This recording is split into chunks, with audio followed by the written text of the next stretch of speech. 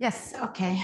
My name is Marija, and I'm very happy to represent now a team, analysis team that is composed by Pamela, Campa, and Elena Paltseva, who are here, my colleagues from site. Also Solomiya, Shpak, who is from KAC, and Marija, Krumina, and Anna Pluta, who are from Biceps in Latvia.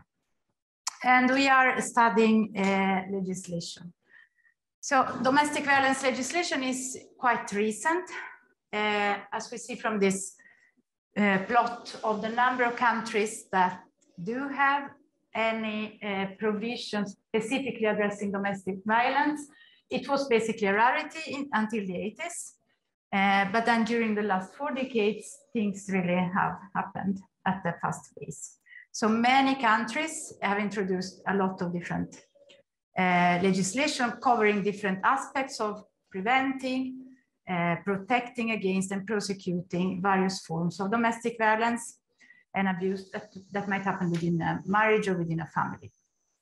And research, of which we heard a bunch of examples in the first session this day, really strives to keep up with evaluating which measures are the most effective, what details matter, in a context where statistics and data are very limited. So I have a lot of, there's a lot of issues there to really be able to study this.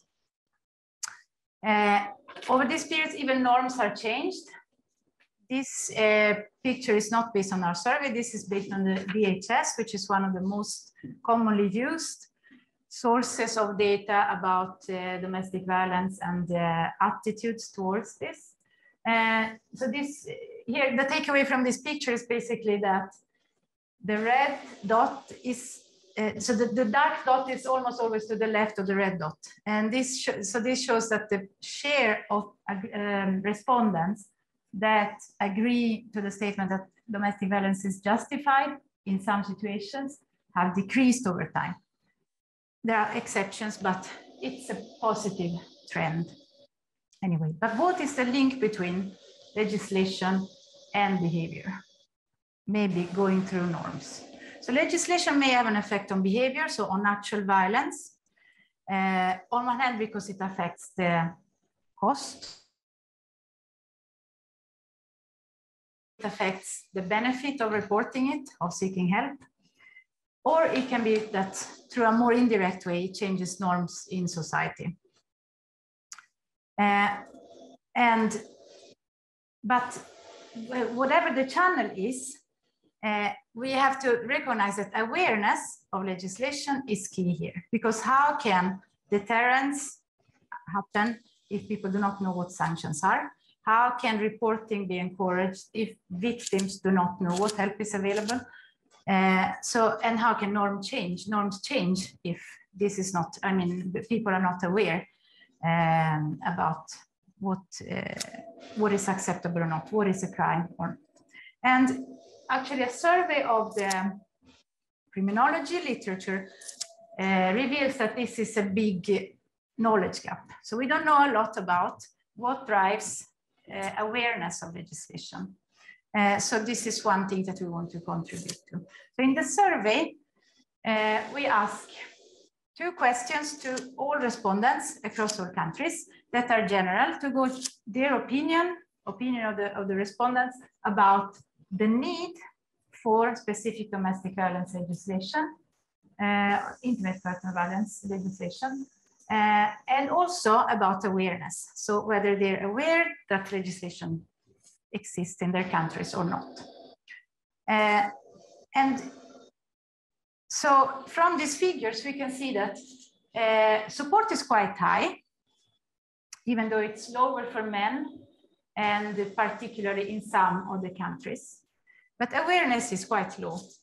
So we should stress here that there is actually some provision about domestic violence in all these countries, but less than half of population, and in some places much less than half, are even aware of this.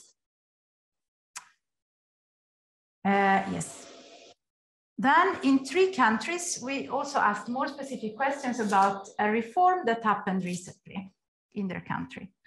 And the idea here is that if a reform happened recently, probably there has been a debate, there has been more information in the media and so on, so people should be more aware. These reforms are in chronological order happened in Russia in 2017, in Ukraine 2019, and in Latvia just a few months ago. At the time of the survey, it was only at the proposal stage. Okay, so these are more in detail the questions. So we ask whether people have heard about the reform, first of all, and then we ask also a multiple choice question about the content, whether people know, just in broad terms, if the reform strengthened or weakened the punishment, or neither.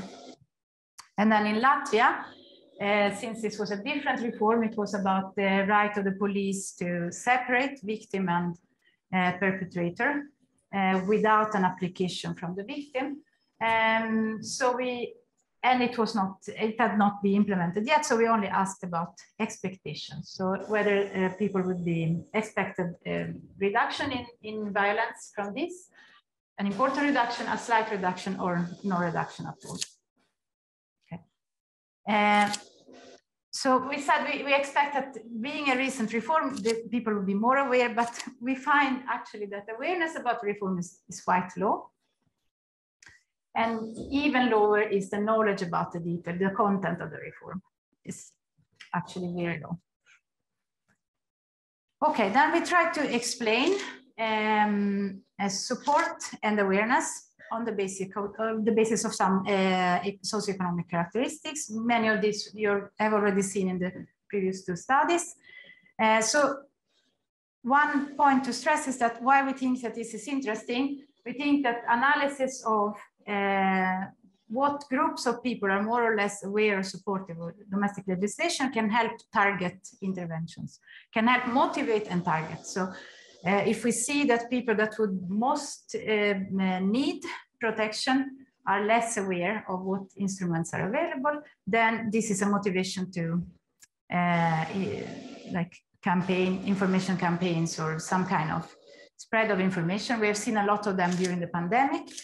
And once we decide that we want to increase information, we want to do these drives, then it's useful to know which people are more in need of targeting for this information.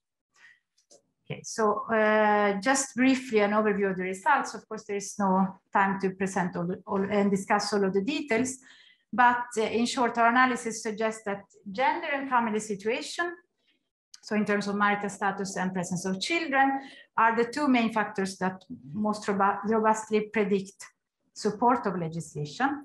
Sometimes, in some countries, it goes in different directions. So here there are interesting discussions about why, for example, being divorced or separated can lead in one direction or another in different countries. We see here the divorced coefficient, for example, is negative in Latvia and positive in Russia. And then when it comes to awareness, education and age are the factors most associated with awareness and knowledge of the reform. While we see that women that were more supportive are also less informed. Some other interesting effects here are the, for example, the minority Russian speakers, both in Ukraine and Latvia, are less aware and less informed about the reform. This might have to do with the fact that they follow different media or are not very interested in necessarily interested in the legislation in the country, at least for the case of Latvia. And then the experiences and attitudes are also very important. So people that are more aware of or have observed discrimination of women or are also more supportive of legislation, more aware of the reform and more well informed. While the people that have all this attitude that IPV is a private matter for the family, they are less supportive and less aware, less knowledgeable, which is not surprising. This is a plot of the expectation in Latvia, but just in the, well, it's basically the same factors that also drive higher expectations for the effect of the reforms in Latvia. So concluding, information and awareness about legislation on domestic violence are crucial to shape norms and behavior and eventually the occurrence of violence.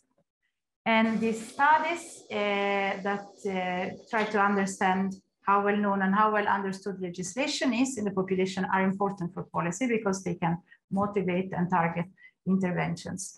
And to summarize, in our 3 countries of interest, men, married people, younger cohorts, and less educated people are less well informed, and also the minority speakers in the case of Latvia and Ukraine.